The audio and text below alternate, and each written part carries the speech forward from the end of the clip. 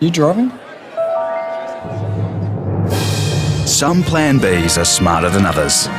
If you're drinking, don't drive. RBT means you need a Plan B. Authorised by New South Wales Government, Sydney.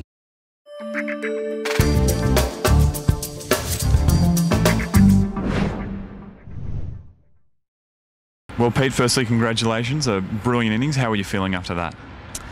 Yeah, it was very pleasing, I suppose, from the situation we were in, being 5 for 60 something. To be able to contribute and put your team in a winning position, it was very pleasing. And importantly, another win for the Blues. How did the team feel after the game as well?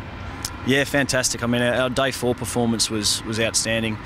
All the bowlers bowled well, but Dougie Bollinger especially, picking up 5 wickets. It was a fantastic effort and it was a great victory. You talk about the mental toughness needed to score a double century. What was going through your mind while you were out there for so many hours? I suppose the difficult thing was lapses in concentration, and sometimes your technique just wants to abandon you and you start doing things a little bit wrong, and it's being able to get yourself back to to how you were hitting the ball well half an hour previously.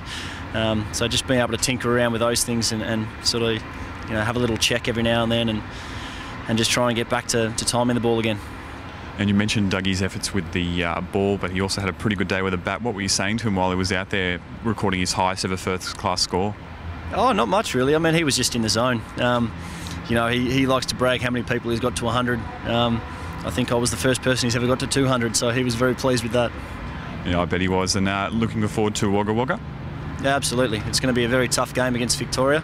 They're a quality team. They've got a quality side. And I'm sure they'll be looking to bounce back after getting beaten at the Gabba. They got us last time. What do you think is the key to the match?